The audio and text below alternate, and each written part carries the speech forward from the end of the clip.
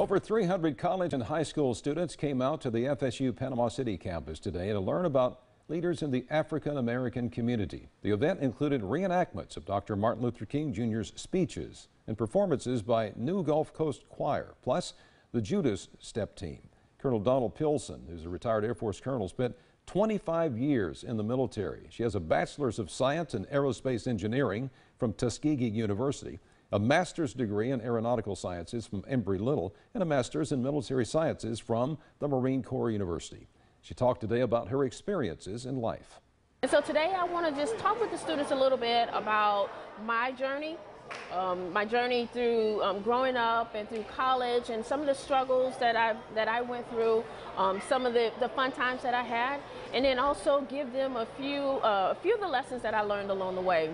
Something that will hopefully encourage them as they continue on their young journey.